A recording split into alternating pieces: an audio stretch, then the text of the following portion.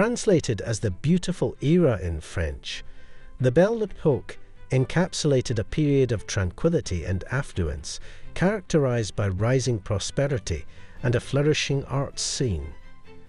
Referred to as the Edwardian Age in Great Britain and the Gilded Age in the United States, this epoch represented an extraordinary and transformative phase in human history. The jewellery crafted during the Belle Époque was a reflection of the opulence and sophistication that defined this era. So let's explore the most famous Belle Époque jewellery pieces. Before we start, please support my channel by clicking like and subscribe buttons. And if you wish to support me financially, you can do it via the super thanks button on YouTube or become my patron on Patreon. Link is in the description. Belle Époque Diamond Giga. Inspired by the artistic innovations of the time, Belle Époque jewelers left their distinctive mark on creations that celebrated nature. Characterized by curved lines, natural forms, and an enchanting portrayal of magic and fairy tales, Belle Époque jewellery often utilized gold, platinum, and occasionally silver, adored with old-cut diamonds. Among the treasures of the Belle Époque era is a remarkable white gold giga, a turban ornament encrusted with diamonds. This exquisite piece, likely worn by a Maharaja on formal occasions, showcases a splendid array of old, baguette, and pear-shaped diamonds set in white gold. Created in 1907, the turban ornament features a plume holder on the reverse, and its lower portion is detachable, allowing it to be worn as a brooch. This magnificent piece was auctioned in 2019 at Christie's, fetching a remarkable sum of over $1.8 million. Bourbon Parma Ruby Brooch.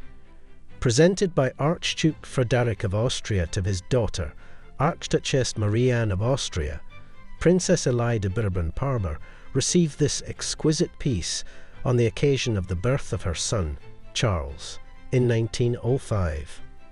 Crafted as a bow, the design features circular cut and rose diamonds with a central focus on a captivating cushion-shaped ruby weighing 6.89 carats. This precious gem is encircled by a border of cushion-shaped diamonds, creating a stunning ensemble. The central cluster is detachable, providing versatile wearability as a pendant with an additional fitting, or as a brooch and hair comb. The piece was expertly crafted by Backrutch. In 2018, this remarkable piece graced the auction floor at Sotheby's Geneva, fetching an impressive sum of more than $372,000. Lily Saffre's Eglantines Necklace. Once possessed by the renowned socialite Lily Saffre, the necklace, inspired by the eglantine rose, drapes gracefully against the skin, showcasing the exquisite craftsmanship of platinum. Though scarcely encountered or utilized before the early 19th century, platinum emerged as a favored material during and beyond that period. Recognized as the purest among precious metals, platinum retains a lustrous appearance akin to silver while surpassing gold in durability. Cartier's Eglantine necklace likely represented an innovative technique when the esteemed jeweller opened boutiques in London and New York in 1902 and 1909. For many, this marked their first introduction to the remarkable potential of this resilient and malleable metal. The innate strength and rigidity of platinum facilitated the creation of intricate settings, pushing craftsmanship to unprecedented levels, as exemplified by this resplendent necklace that embodies the elegance of the Belle Époque era. With an exceptional provenance tied to Lily Saffre, this magnificent creation fetched a staggering $1.2 million at a Christie's auction, underscoring its historical significance and enduring beauty. The Bonaparte Olive Wreath Tiara. An extraordinary creation by Cartier The diamond olive wreath tiara is adorned with 11 large cushion-shaped diamonds that can be interchanged with emeralds and rubies.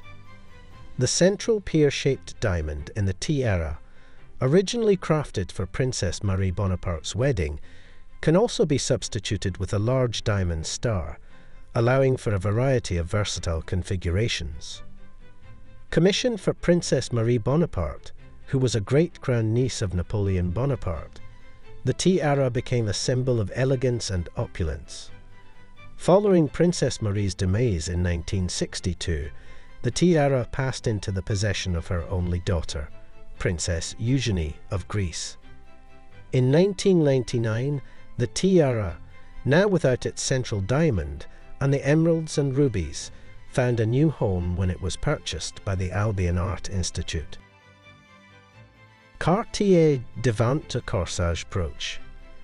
This exquisite corsage brooch stands as a remarkable testament to the opulence of the Belle Époque era. Crafted by Cartier in 1912, it was commissioned by Solomon Barnato Joel, a tycoon who amassed his wealth through South African diamond mines. Joel contributed his 4 finest diamonds for the creation of this masterpiece.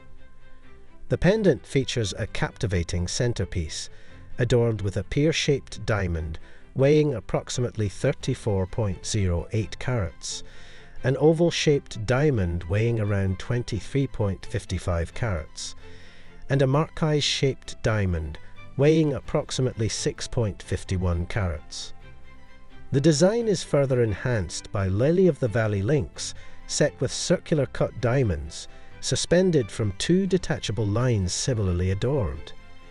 Each line culminates in a pavé-set old-cut diamond palmette terminal, all meticulously mounted in platinum. This extraordinary piece fetched over $16 million at a Christie's auction in 2019. Chaumet Westminster Tiara. Crafted by Chaumet circa 1910, this enchanting tiara boasts rows of diamonds in varying sizes, accented by diamond forget-me-nots, all set against a backdrop of vibrant blue enamel. The enamel serves as a unique substitute for the fabric kokoshniks, typically worn with non-solid tiaras. In 1911, the second Duke of Westminster, Hugh Grosvenor, acquired the tiara for his first wife, Constance Cornwallis West. While some historical accounts suggest it was a 10th anniversary gift, others draw a connection between the tiara's purchase and the 1911 coronation of King George V and Queen Mary. This remarkable piece changed hands at a Christie's auction in 2015, fetching approximately $700,000. Dame Nellie Melba's Cartier Devant de Corsage. Belle Époque Jewellery is renowned for its graceful curves and intricate embellishments, featuring elements like wreaths, bows and ribbons. At the turn of the 20th century, Cartier stood as the premier jeweller globally, attracting commissions from the most influential figures in Paris, London and New York. A striking illustration of this era's opulence is the diamond and pearl Devant de Corsage. Crafted around 1902 by Cartier, its intricate openwork design tells a captivating story. Formerly gracing the collection of the Australian soprano Dame Nellie Melba, who adorned herself with Cartier's impressive jewels both on stage and at notable public events, this piece has a distinguished history, having descended through an English family. It was offered at Christie's auction in May 2023 with an estimate around $3 million. That's it for today. Thanks for watching. Please do not forget to support my channel by clicking like and subscribe buttons.